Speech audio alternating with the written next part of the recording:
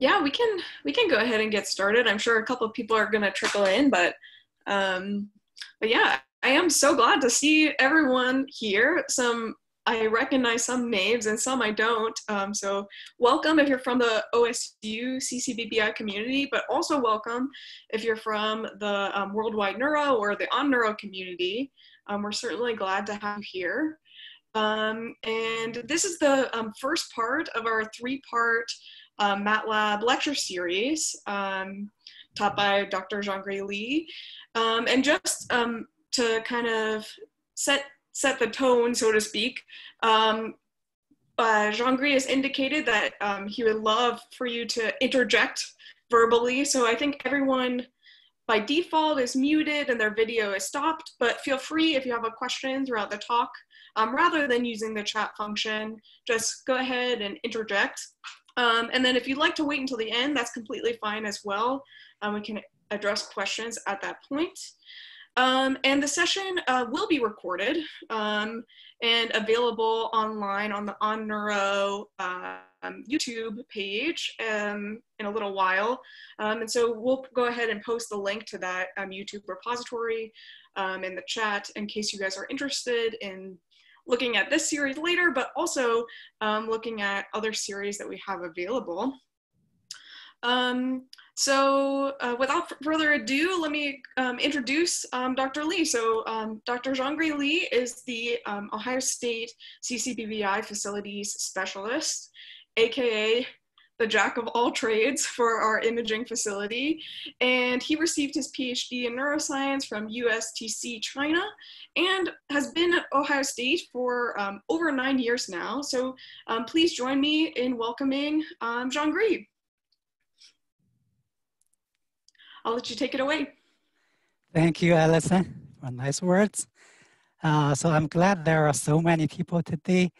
And so let's get started. So as the slide shows, I'm planning 3 series for the Matlab in our imaging studies.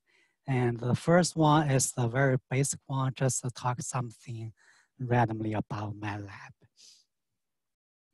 So Matlab is one of the computer languages, but it's definitely is not a popular, very popular one. Popular ones are like a general one, like a C, Python. You heard a lot about that. But Matlab is one of the languages used in the scientific field, together with R and Fortran. And for others, there are Java or JavaScript. We are not going to mention those. And for Matlab, because we are talking about Matlab, it's good or bad, we are using it, we are talking about it. So the good thing is that Matlab can import Python method. For example, you have Python functions, it can be easily called directly from Matlab. If you found, Python is much easier in some context, we could do that. Same thing for Java. And I think now Java is kind of, because the Oracle, some kind of a license issue, MathWorks and the company to make Matlab is trying to avoid using Java in their new Matlab release. But for now, it's still completely compatible. So we can call almost a lot of Java method if that's useful.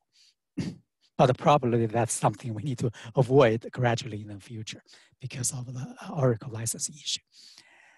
So one thing I already talked to Paul when we were chatting is personally, I have a very poor computer programming background. But if any of you have better computer background, that's good. If you are not like me, no worry. We can still learn the computer language. If we learn computer language, the purpose not, we are going to teach computer language. No, it's just to meet our needs. So whatever we want to do, if I need it, I will use certain computer language, something like a Matlab. So there's a reason. Next slide, we will show you why we choose Matlab, what's the problem with Matlab. But don't let that scares of, oh, I have very poor computer graphics. That's exactly the case for me. But I'm not boasting, but now I wrote a lot of MATLAB code, and one of them is we are going to use is the Nifty tool that's used by a lot of people in the a lot of people around the world in the imaging community. So I showed Paul one of my T-shirt, like the math work. That's they kind of award not because of a nifty tool, because something else. It's kind of a they recognize a little piece of code is useful, so they shipped me a T-shirt. Okay, I'm glad for that. So here's a list of popular computer languages. As we can see, where's MATLAB? It's number 20, and it's going down. The ranking is going down, and you can see the rating is pretty low. But why are we choosing it? It's not that popular. You can Java, C, Python. They are the number 3, first number 3.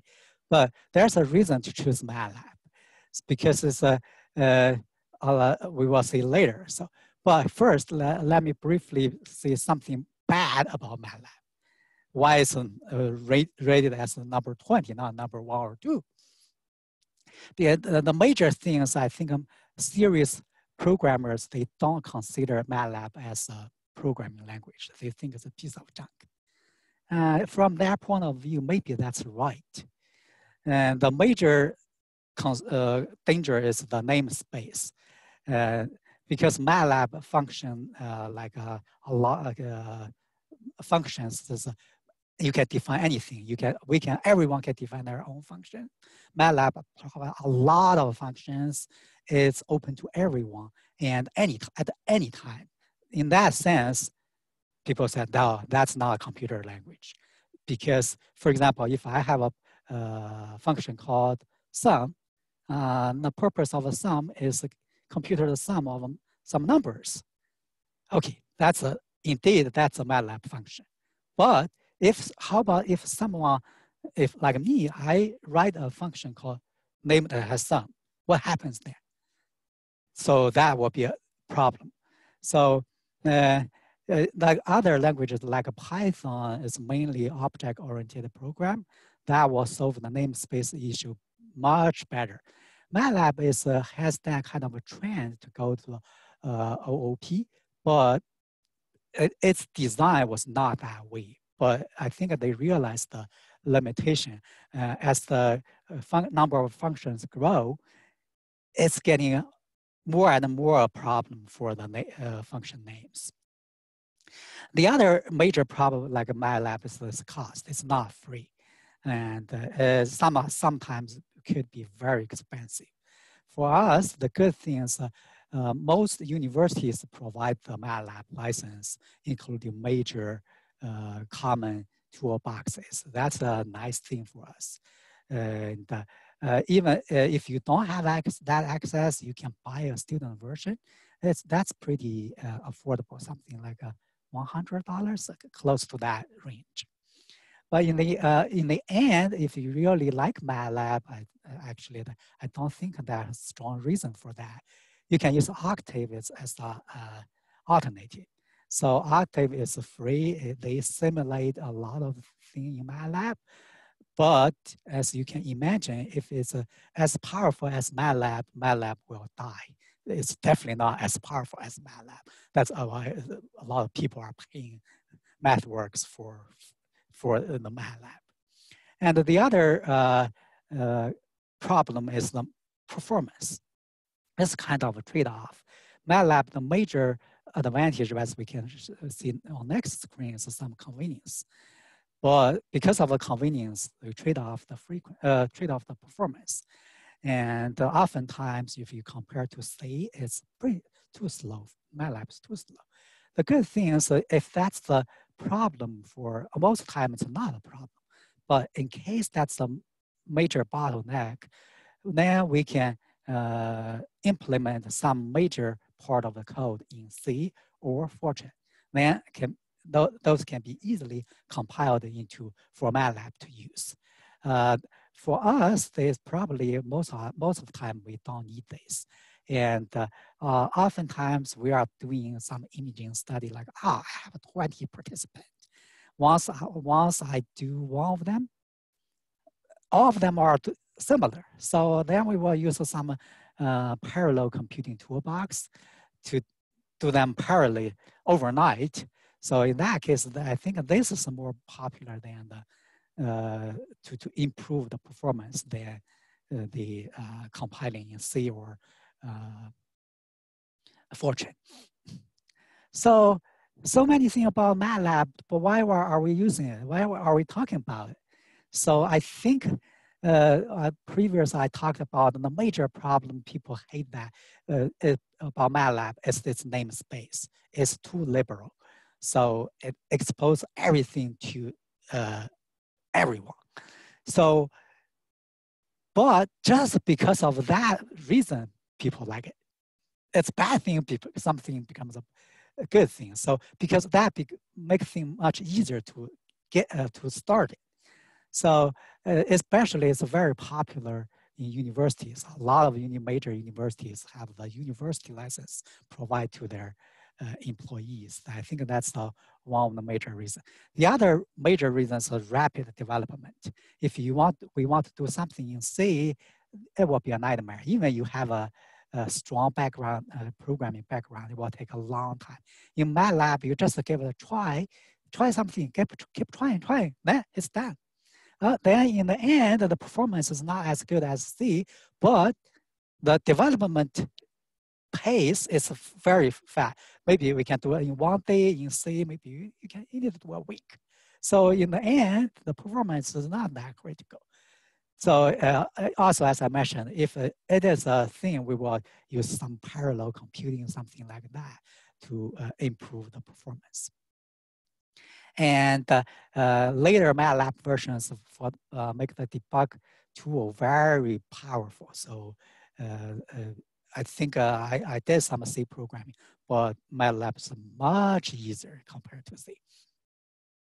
So if we start to test something in C, that's a no starter. But later we will start with something pre-pretending. We don't know anything about Siemens pulse ox data. We will just take a look and make some guess in Matlab. So you will see how easy it is to visualize the data, to plot the data, to do some reasonable guess. For sure, science, we can't do science by guess, but when we figure out something, guess is a nice start. And the great advantage of Matlab is flexibility and convenience. And if you are familiar with the C language, you know there's a concept called pointers that confuse a lot of people. In Matlab, there's no concept of pointers, but it works everything like pointers. That sounds confusing, but you don't have to know that. So it's just they treat everything as a pointer. But what happens? Why does C do that? Because of performance. So they sacrifice some performance for make so easy use for us. We don't need to. We won't confuse pointers and regular variables. They are the same thing in Matlab. That's why we don't have that concept. But at some point, we need to know that for the performance, from the performance point of view. The other thing is the duality. That's a lot of people, even some familiar Matlab user may not know that. So let me give you a brief example. Where's my Matlab? Oh, here. That means the input to a Matlab function can have both forms. For example, let me see. Let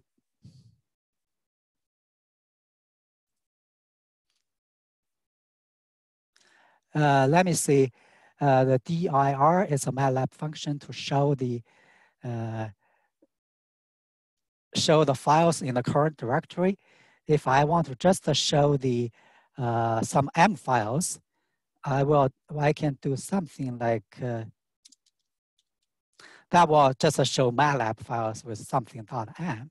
You can see a lot. These are the MATLAB .m files under the current MATLAB directory. So the other way is we do something like this.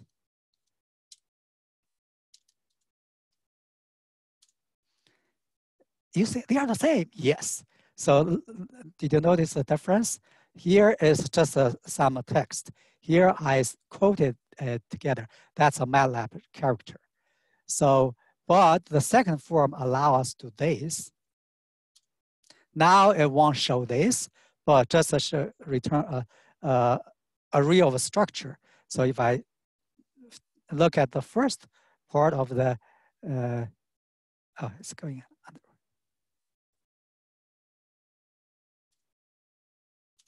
You can see the one of the files is something like that. So the duality means it's something we can use either as a, oh, how to restore the, okay. We can input either as a, like we do on a system command line or in a quoted string. So, but that's only for character. For numbers, we can't do that. We don't have the both way. So we talk about some good things, something bad thing about MATLAB, but whatever it is, somehow we like it. Some people like it. So then to install MATLAB, when you can go download there. Anyone can download from the. I think anyone can download. Maybe not. In the login, something like I have an account, so it's sponsored by university, and whenever I log in, it will show me, oh, what university license your university has. So when you download which version, typically the version, MATLAB versions are not critical. But for now, if your MATLAB version is older than 2016B, I strongly recommend you download the latest version. So because since 2006B, there's some major changes in MATLAB. So oftentimes, obviously improve things, make changes to things, but it's minor, it's a one affecting. But since 2006B, that's a huge one. We mentioned something later. And the license is a university license or student when after you install the MATLAB, you need to have a license to use it. And every year, if we are using MATLAB university license, we have to renew the license every year. Just quickly to renew it, no question asked if we are renewing from the university computers. And MATLAB is just a basic part. So a lot of functions are completed by the toolboxes in MATLAB. What kind of toolbox we need, that depends on what we are going to do. And a lot of toolboxes are very expensive. That's why the university, even the university won't buy all of them. They just buy a couple of them popular for our university users. And oftentimes we use some toolboxes from third parties. 99% of the time they are free. That's good. So one thing is the MATLAB is either part is all MATLAB thing and toolboxes, they already add all the paths for us. MATLAB already did that for us. That exposes all the functions to every users.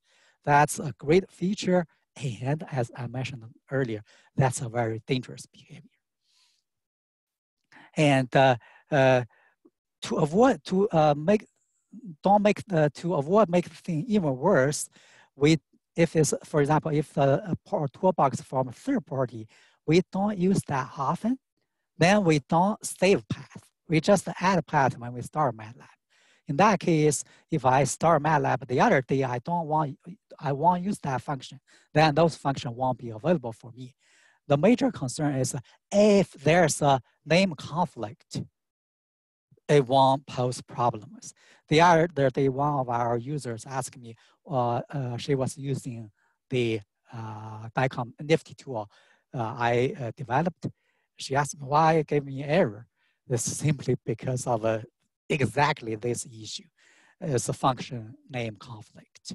So MATLAB has some functions, everyone are using it, and some people don't know it, so they don't use it. And some people develop another toolbox. They don't know that name, they use the same name. Once you add the path, it will overshadow the MATLAB function. That's a really bad thing for MATLAB. And oftentimes, if you are not experienced MATLAB, why it's simply not work? I don't know why. Yeah, that's a major problem for MATLAB, the namespace I mentioned earlier. That's why if you can avoid add path for your session, unless you use it every day, you don't save the path, just add path each time. That's equivalent to something like in Python, you import a package each time. In Python, you have to import every time. So it makes it safer, but it's really annoying. But it's all trade-off.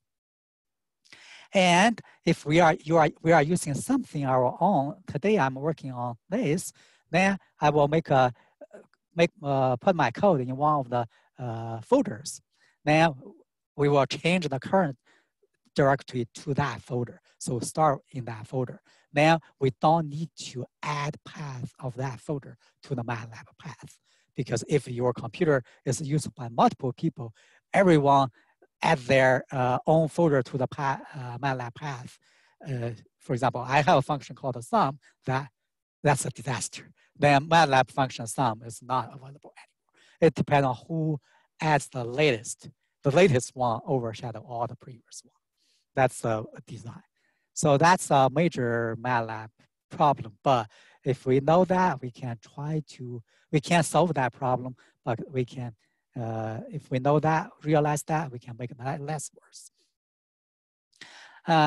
Okay, here's something about MATLAB components. There are a lot, but I'm going to briefly mention some of them, like a command window. That's like a system terminal or command shell. And that's often, most of the time, we are type things there. Where's my MATLAB? Yeah, here, that's the MATLAB command window. Actually, I turned off this kind of thing to make it larger, but the default ones like this, you will see a lot of icons there to make use, because I personally, I don't like those, so I just hide them. But you can click that to show them different tabs. So the command window is quite useful. There's a command history. Where's that? Because I don't use that often. I'll use my way. For example, I just type clear command window. I want that type again. I just type the up arrow key. It will show up those command I typed recently. Like I showed you the duality of the MATLAB command. That's the string. That's the quoted string. So that's the command history. There's a here. There's a window to show all the history. So I don't like that window occupies a lot of show command history action. Yeah, you can search. Like I did something nifty. Yeah, then it will show a lot of things. That's very convenient. You just press up, down arrow keys. It will give us the command we just typed recently, so you don't have to type all of them over again. And in the command window, other components like editor. This Matlab editor, that's the most two important part, that's the code. So this is a piece of code I'm going to show you next time for the stimulus presentation using Psycho-Toolbox. This is one of the demo code I'm going to use. Different code like all of these. And others like a file browser, something like here. Yeah, it's a current file, and you can go to other folders. That's not very useful because we have a file browser in our operating systems, but sometimes it could be useful. And a workspace, where's here? It's a workspace. It's empty. I'm going to do something a equal to 1. A equal to 1. If I click this,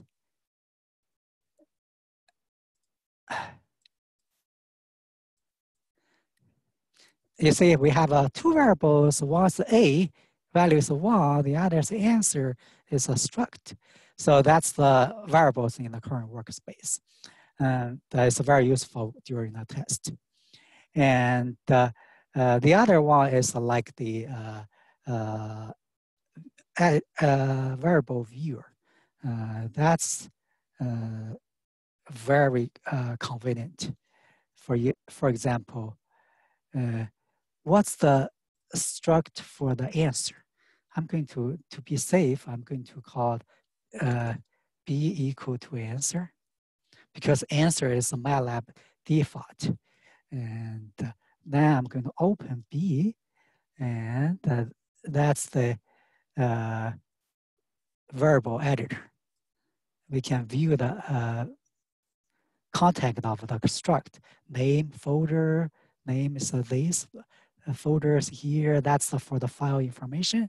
And you could also possibly to change something, and if you need.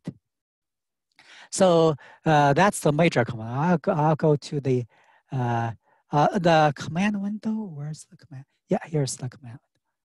And the command window can also be used as a convenient calculator. So for example, you can do something like 1 plus 2 times 3, whatever, or sign something. It's really a very convenient calculator.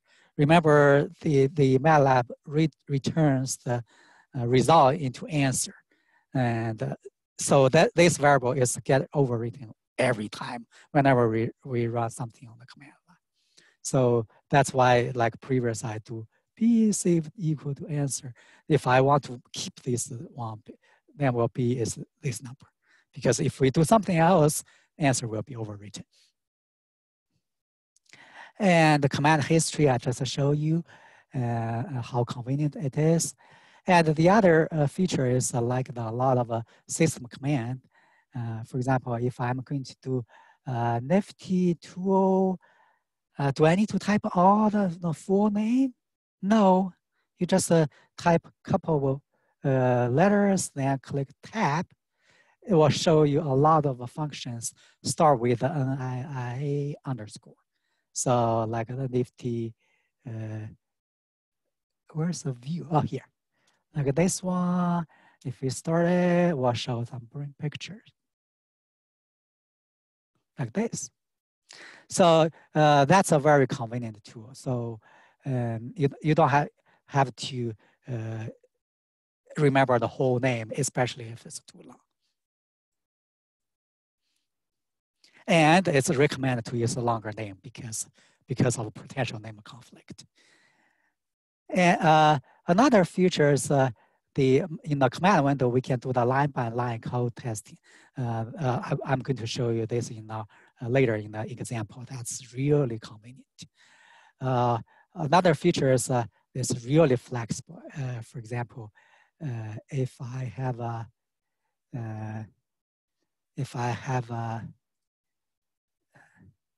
do I have an image file? Let me go pictures.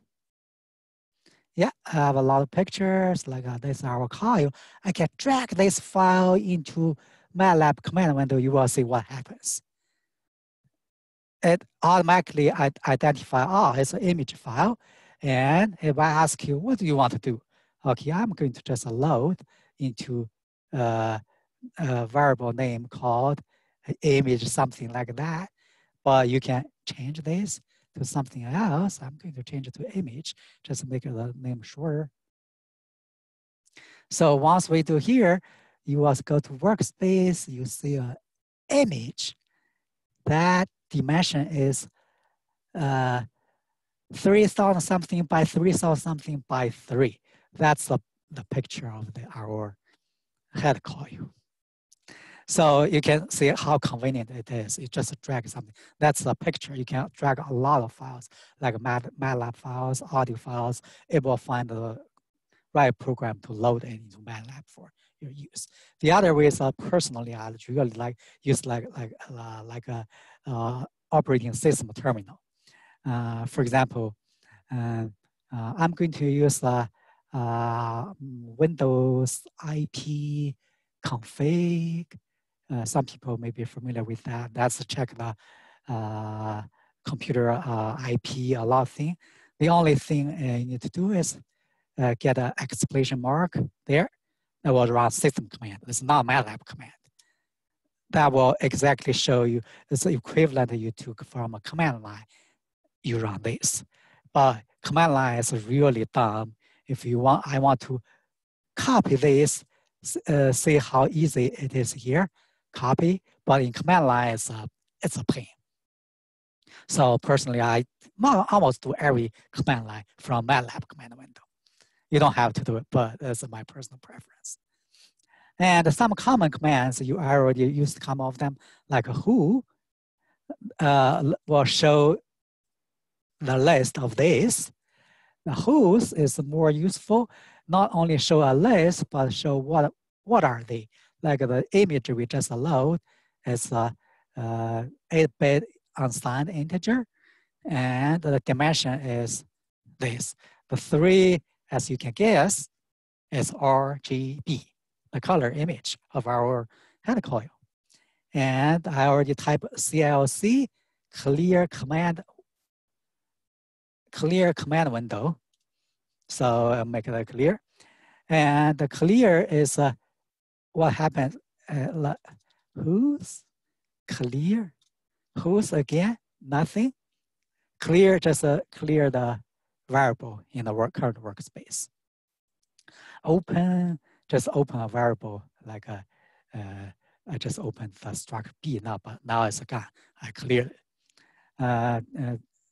DIR is the same thing as the system DIR. But this one is MATLAB function. This one is operating system command. Like they kind of they are different. So although they are list files, some common command. So we will use frequently. And the editor is a lot of things like that's where we write our code. It's pretty convenient, and it's a text editor with the MATLAB. I don't need the Windows Notepad anymore because the MATLAB editor can do everything and much more. And as you can see, the label something. For example, if I click 4, it will find out what's the end for the 4. A lot of things, different colors, and also some auto compilation. For example, if I want to nifty tool tab, remember here, tab applies here. It will only one, it will just fulfill for you. If it's not enough, it will give you as option. Same thing as in command window. The auto compilation. And the other powerful part is the code analyzer. Where is it? It is here. Yeah, it's green, that's fine. But if I get rid of a comma here, there's a warning here. Oh, line 14 is tells us terminate statement with a semicolon to suppress output. Okay, so MATLAB every time we typically terminate with a semicolon, unless you want MATLAB to display the result from this line. So that's some warning here. So typically we don't do that.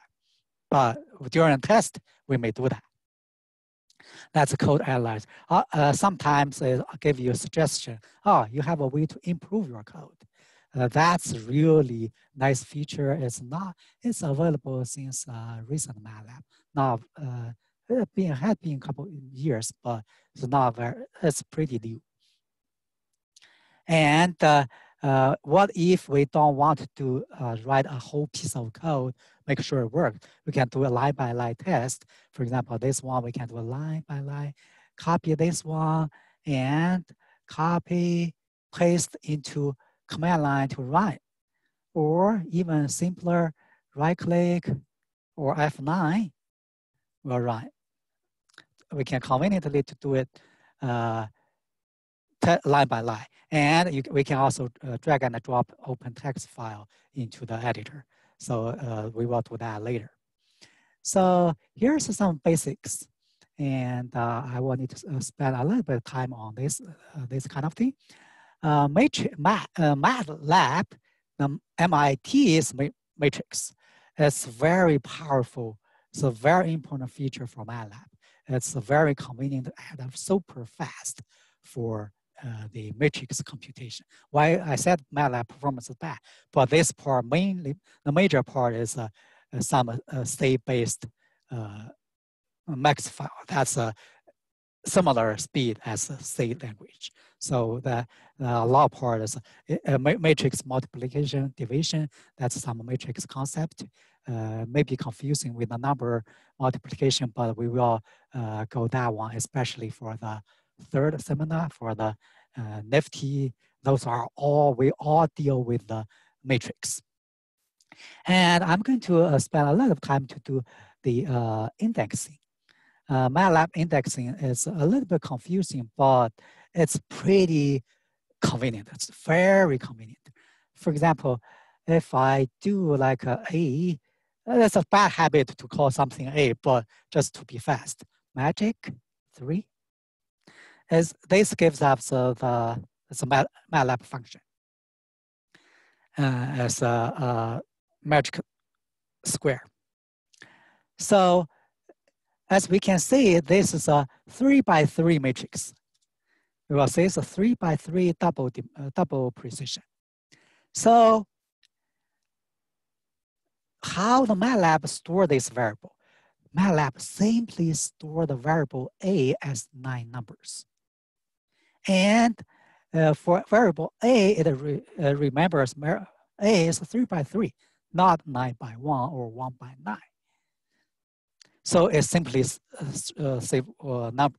So one important thing is MATLAB is 1-based, not 0-based, like Python, C, a lot of other programs. So the other thing is MATLAB is a row first and column second. What's that mean? So let's see. And if I do A11, what's the result? What's A11? A11 should be 8. Yeah. What's A12? So the first index is the rows. Second one is the columns. So A12 is this guy. It's 1, not 3. Okay. If I do 3, 3, that's easy. Okay. That's 2. That's this guy. That's how index in a matrix in MATLAB. Now question.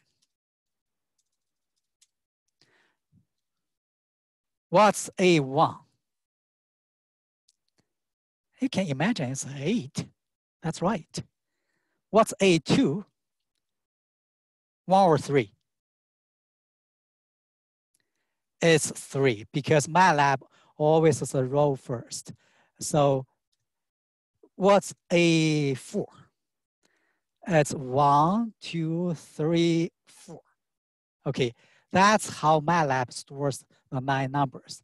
The A9 is 2. What is A10? A10 is an error. Okay, no, A has only 9 elements. So that's the how the index is, MATLAB index works. So that index is like 1, 2, 3, 4. Subscript is like 2, 3, 2, 3. That's 7. Okay, the other one is the logical indexing. It's very useful for the image analysis. That's why I need to introduce that, although it's not a major MATLAB concept. So for example, this is a 1 through 9 numbers. If I do A greater than 5, I will call it B. I get a 3 by 3 matrix, same as A, but with the ones in location A is greater than 5, like here, here, here, here, right? So that is a logical array. So what if I want to get all the numbers greater than 5 from A? I will just do a simple, a good way is I can find B. Oh, I know in B, first 6, 7, 8. 1, 2, 3, 4, 5, 6, 7, 8, 9. Those four thing in B is greater than 5. Okay, I can just do A answer. That's a bad habit. I got all those 4 numbers from A, which are greater than 5. But if we do this in MATLAB editor, it will warn us, you have a better way to do this. The better way to do this is as simple as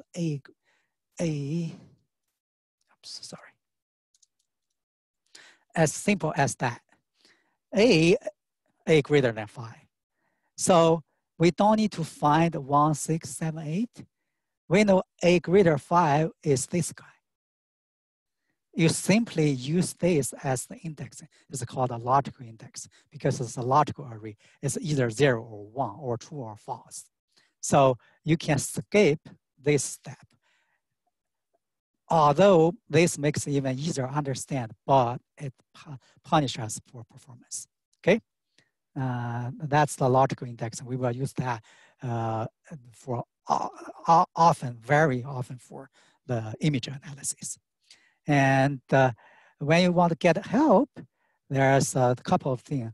Help, dir will show you what's the dir, the function do. It will give you help. That's not very user-friendly. If you use a documentation, dir, it will give you a very nice interface. And here, nice thing, you can go here all the way. What are related functions? C also. So I also mentioned C also here.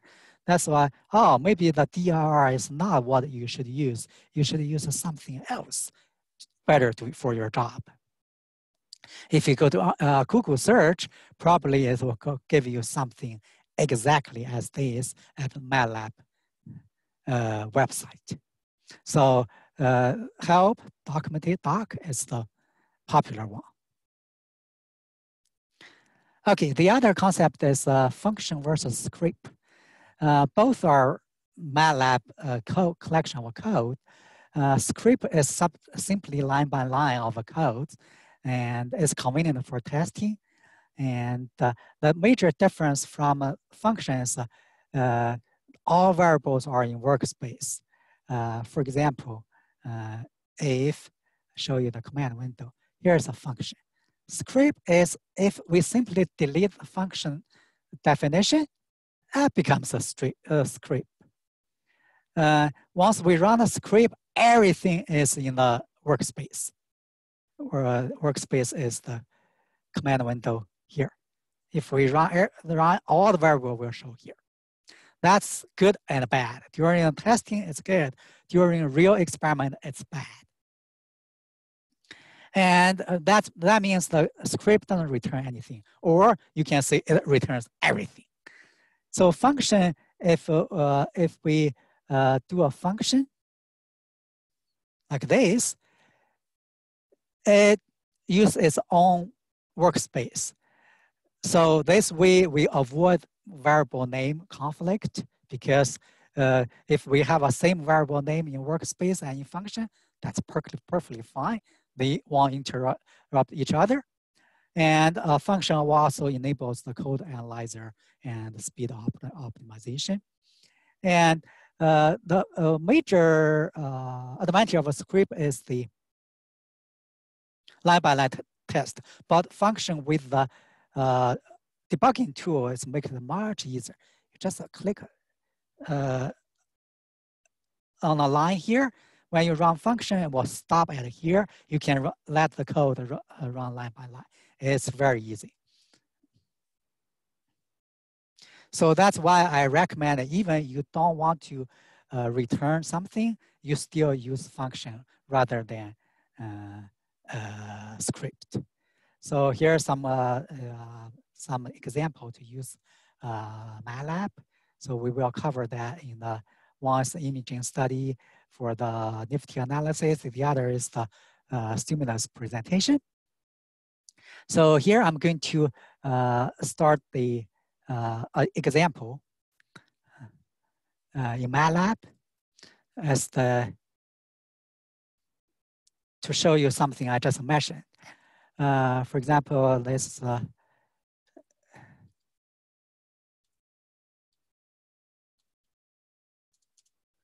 I'm going to pick any of the pulse file, drag that into my editor because it's a text file, and we can say, this is the text file, ECG, pulse, something. That's from Siemens scanner. It's the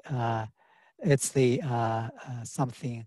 The pulse oximeter is logged into a text file, and look, the first line, the file is pretty large. It's 9 megabytes, and mainly in the first line. Some second line, other remaining lines are just the information. That's what our guess. So that's why. So I'm going to randomly copy some numbers here.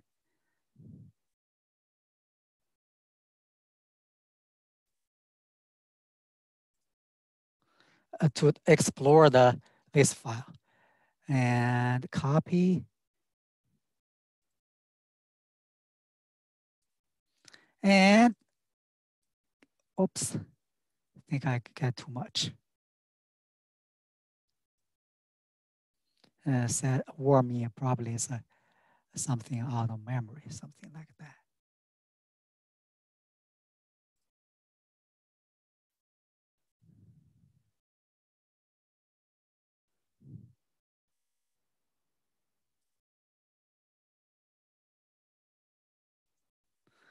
I think this should be fine.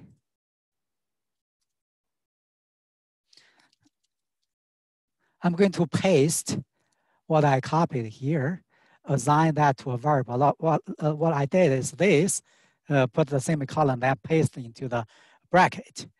So let's see what's A. Oh, so many. It has almost 90,000 thing. I don't want that much. Let's make it smaller. I'm going to do 1 through 10,000. Only first 10,000. What's that? Let's plot it. So it's a plot. It will show us the what these numbers. That looks familiar, right? So those are pulse oxides. What are those kind of things? Weird thing. Let's click the explore. What's this number? 5,000. What's this one? 5,000? 5,000? Oh, those are 5,000. What are those things? If we enlarge the graph, the plot, we can see at a certain phase of our ECG, we see something like that every cycle, right? So based on guess, we know that's not real data. That's something fake. Actually, that's Siemens. That's the way the Siemens detect the ECG cycle. Whenever at that phase, it will generate a special number. So because that's a fake, I'm going to get rid of it.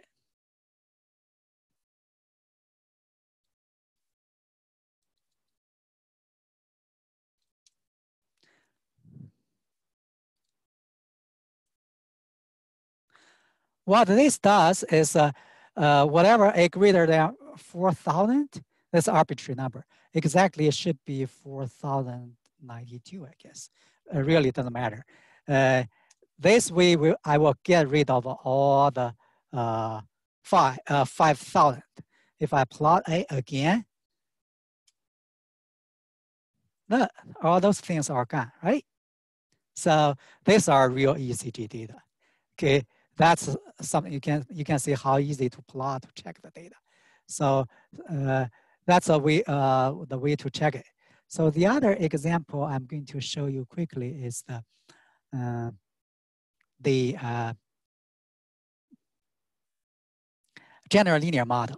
So for example, here we have two equations. Let's call A 1, 2, 3, 4, B 5 and 11. What's X? 2X, two values. And we can just do A equal to this. A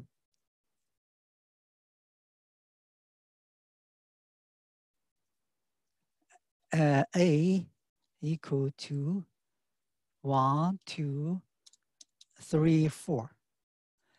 Semicolon means next row. B equal to 5, 11. So if we want to solve the linear equation, all we to do is as simple as this, that's the X, or we can assign that to X. So X1 is 1, X2 is 2. That's the way to solve the equation, linear equation. That's very popular in our imaging study, so-called general linear model. Basically, it's the same concept. But if we want to compare, what's the B difference between B and A times X? There are zeros. So that's why we know we have two equations, we have two variables. We are sure we have one and only one solution for X. That's 1 and 2. But in a real image analysis, we often have more equations than variables. What happens when that? That's one when we talk about the general linear model. So for example, Y, let's say number of TRs by, for arguments, let's say 1. Only one voxels, because all voxels are independent. We can treat them one by one. And that's the, our measurement from the scanner. X is number of TRs by predictors. That's how we want to, what result we want to get.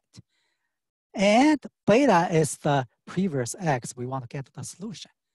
That's number of predictors by 1, if we have only one voxels. So then the solution is, if we call beta as a B, a little bit confused from previous equation, then it's as simple as it is. That's the general linear model. In that case, we have how many equations do we have? We have a number of TRs equations, oftentimes hundreds. But how many variables do we have? Often a couple of them. If we add some nuisance regressor, like a motion artifact, that will be 20 something or 15, something like that. But it's much less than number of TRs. In that case, what's the solution? The solution is to minimize the variance of the residue. The residue is the difference between the solution and the original data. In our previous case, we saw the residual was 0 because it's explained the result perfectly. In our real data, that's never the case. So we try to minimize the variance of a residue to get our solution for the beta. And if you look at this, that's is this a beta significantly different from 0? That's often the image study, all image studies doing. So we will do the standard deviation of the residue. Here it looks complicated. It's just a single number. It's a constant term to do the normalization. So it's simply the beta divided by standard deviation of the residue. That's the key. Okay, so it's so easy. All of this, even we have something like 40,000 voxels, all of this will take something like less a second to compute. You can see how easy it is in Matlab. So the last example, I'm going to show you something like a line by line. As I mentioned a couple of times, is we can compute a correlation map of a data set. I guess I did something before. I'm going to use the some command line.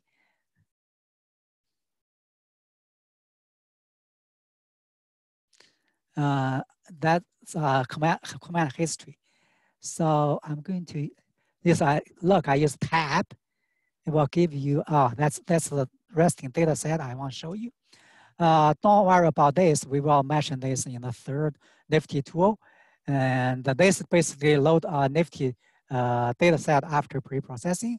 The image is 88 by 78 by 44 slices by 138 TRs. That's one of our real data set after pre-processing in FSL. Okay, so first step, load the pre-processed data. Then, because in MATLAB, everything we want to deal with is something like a 2D, not 4D data. In this case, it's X, Y, Z, and T time. So we want the data to be in time versus voxels. So it is so easy in MATLAB. I'm cheating because I did this before. It's a reshape MATLAB function. And I dot image, that's the image of the matrix. I'm going this 138. That's a fourth dimension. So if I do this, you will say what's Y. Basically, this reshape in 2 dimensions. Second dimension is this one combined all first 3 dimensions into 1 dimension. That's this guy. 88 times 78 times 44. Then we have, but that's not what we want. We want the other way. It's a simple transpose. We add the transpose. It's the other way. That's the format we want. Number of point by voxels. These are so many voxels. We put them all into 1 dimension. Okay. So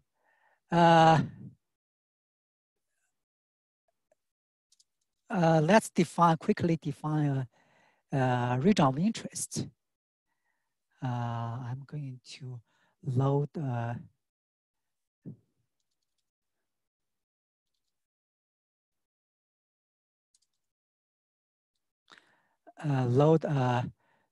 subject's structural image. Amperage.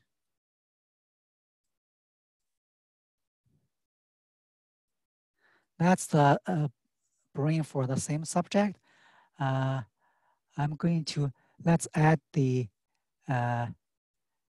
process data. That's this picture, that's Y. Y is in 2 dimensions, but this is in 4 dimensions.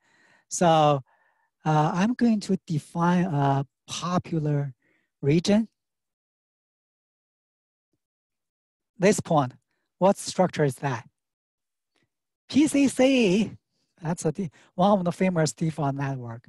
I'm going to get the time series,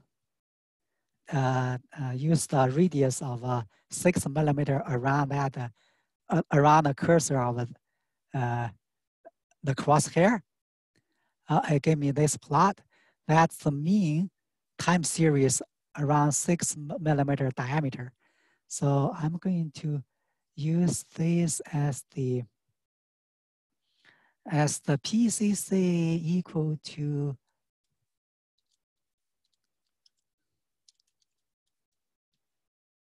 tab. I will show you Y data. So what's PCC? Okay, get PCC is 138 by 1. That's basically this plot. All the numbers over here. The average of the time series here. What I'm going to do is I'm going to correlate every voxel to the PCC, to this time series. That's PCC, computer mean PCC, time course. Mean, that's not right. I don't think we need to do this. No, we don't need this. Compute the correlation of each voxel to PCC, yeah? So now if I want to correlation between PCC and every other voxel, what I do is this. That's so easy. Y is this, by this PCC, so the first dimension must be the same. So after this, C should be matrix 1 by this. Or this by 1, doesn't matter. Okay, this is a 1 correlation value for each voxel on the X, Y, Z over this. 1 for each of them. That's a correlation to the PCC. So let's do a quick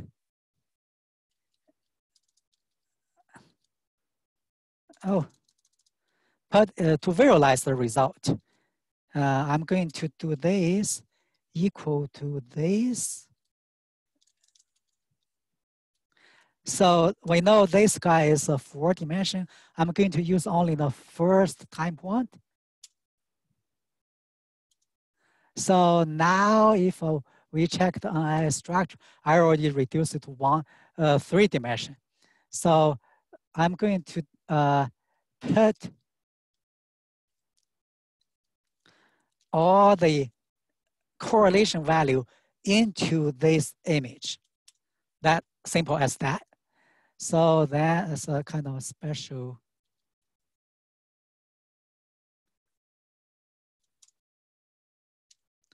to let the toolbox update the dimension because I changed the dimension from 4 dimension to 3. So now let's overlay our correlation result. If we do overlay, add overlay, yeah, because now it's not original data, it's a correlation matrix. So I'm going to change the red color or change both dimension. It's crazy. So I'm going to change the threshold because the threshold is too low. Let's change to 0.1.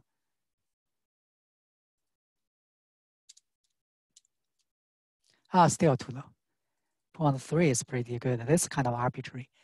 So, and make it look prettier, I'm going to interpolate it based on to the high resolution. Still too messy. Let's increase to 0.4. Okay, here we see something that's a very bright spot. Because why is bright? Because it's correlated to itself, right?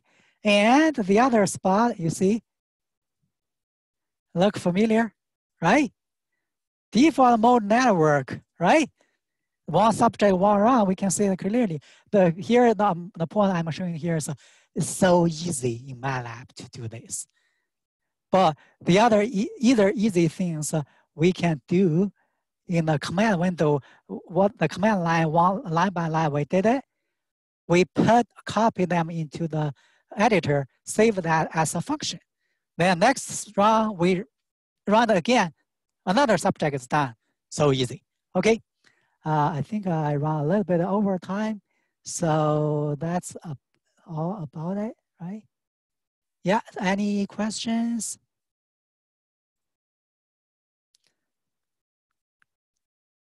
Yeah, everyone can unmute.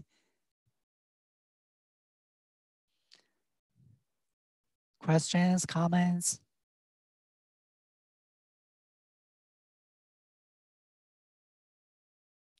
It's so quiet.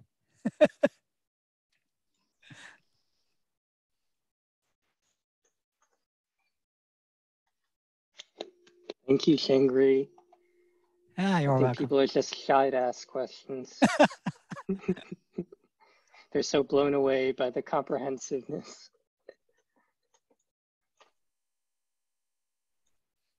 Oh, someone wants the link to the knee viewer. Oh, that's I think it's in the. Let me send you the my PowerPoint, so people can share it. And I think it's in the. Oh, not this one. This one's basic. The third one. Actually, it's if it go to DICOM to Nifty, you will see that's the by Chris Jordan. What is mine? Oh, here. No, that's not mine. It's if you do Matlab, and I think yeah, here it is. No, that's not mine. That's yeah, here is with my name here. Yeah. Don't use this one. This one is really bad. I know that one. it's a lot of problem. Do you mind sharing the link to the chat?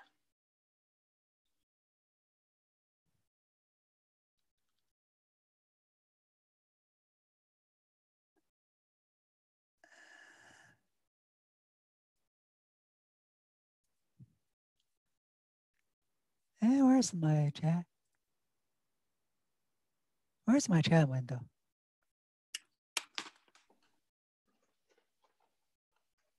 Hey? Oh, is it under the more, like the three more. dots? Come on.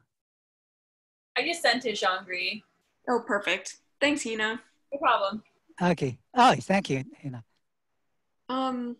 So yeah, I want to be mindful of people's time. So maybe we should sign off, but just really briefly, would you mind describing what will be covered in the next workshop? Oh, I'm planning 2 more. Next one is more practical. It's just how to use Cycle Toolbox to program the stimulus. So before that one, I'm going to email you Matlab code, serve as a demo. So as I mentioned, don't be scared by coding. The coding is really not that hard. If you start from scratch, it is super hard. If you start from a demo, it will be very easy. So we don't want to, like today, is by no means it's a systematic Matlab knowledge. It's just some practical tips. So I'm not good for basic Matlab lectures, but I can tell you start with a demo. It works perfect for us. That's all we need. We don't want to become a programmer. We want to become a user to solve our problems. So next time is use the demo code to do some programming stimulus. By the way, if someone you are developing a experiment, let me know if it's a general one. If it's too special, we may not cover. If it's a general one, we could do it during the lecture. That will be more real, right? If someone is developing a study, and or there's a paper, we can start with the paper, just do the same thing as the paper. That's the second one. Third one is about some how to use the Nifty thing. we use some nifty thing today, but today is just to show you how easy it is, but we didn't get anything about Nifty because all our files, image files are in Nifty format, almost everyone, except Brain Voyager. And so it could be very useful. Could be, there's something very easy to go wrong. So I'm going to measure some practical thing. What can be go wrong, or something, what kind of customer analysis we can do. A lot of things can be do from existing toolbox. But if I have a special idea, it's not covered in toolbox. How do we do that in Matlab? Matlab makes that super easy. Yeah, that's one stimulus. The other is Nifty related. Can I ask a quick question? Do you need a toolbox to view the MRI structural images on Matlab? Yes. That's why people ask me for the diagram to Nifty converter. That toolbox has both the diagram to Nifty conversion tool and like the NI tool I just used is a part of that. The Nifty viewer is part of that. So everything's there. The other ones, the popular ones, SPM, that's MATLAB based. But the viewer there is not that easy to use, but it's built into SPM. Cool, thank you. There was one other question that was just posted in the chat by Holly Spence. So she says, thank you so much for your talk. I'm starting a study using QSM for magnetic susceptibility mapping, if that will be covered. Oh, that's not my expertise. I remember one of our physicist candidate is an expert on that. But what I'm doing here is some general MATLAB thing. And I guess in the end, the QSM thing is something, it's still, it'll fall into the Nifty format. So I can cover that, but for the things specific to QSM, I have to admit, I'm not expert on that.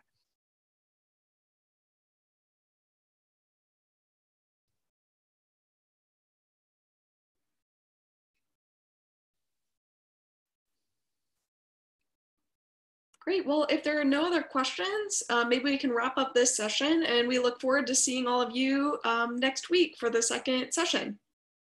Thank you. Thanks, everyone. Thanks, Xiangrui. It was really helpful.